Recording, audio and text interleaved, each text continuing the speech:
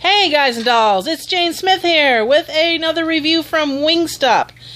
They recently reintroduced their spicy Korean Q wings, which I thought that I had reviewed.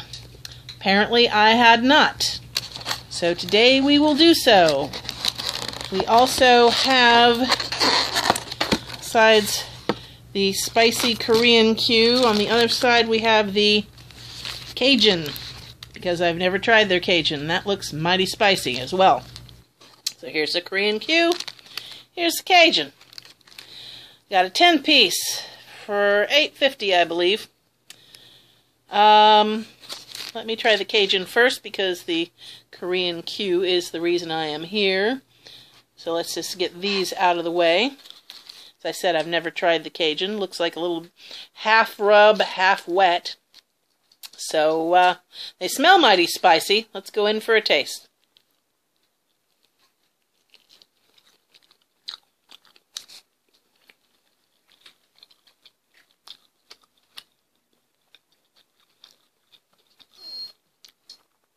And they are spicy, very vinegary, mildly spicy, I say, medium to mildly spicy. But definitely some flavor there as well. Cajun spices. Pretty moist and juicy. Good flavor. It's supposedly their third spiciest flavor.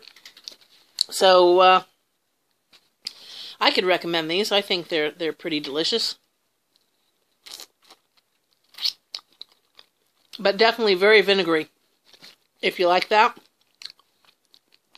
So yeah, that's those are good flavor. Let me get myself a drink, wipe my hands, get a drink, cleanse my palate.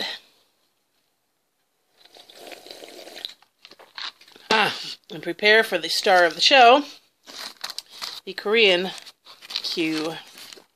Let's see if I can find a flat here. Those are my favorites, as the flats. There we go. Ooh, they smell a little spicy too. Let's give them a try.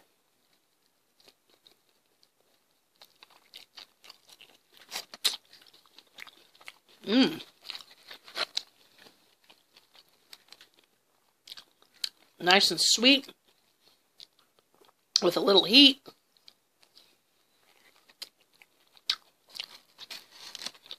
These are very nice. I like these quite a bit. I think I would have remembered trying these. I don't know why I thought I tried them, but I haven't. I do like them. Let me try one of the little drumettes for you.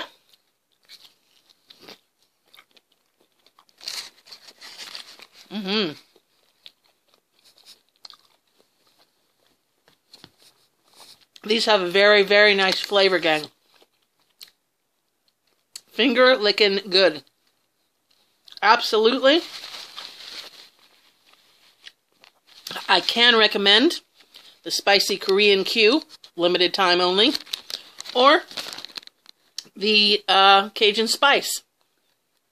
So yeah, these are both good wings, and I'm happy with them. Alright, gang. From everyone here at the Smith household, I want to wish you happy snacking. Find that spicy stuff where you can. And most of all, take care. Bye-bye.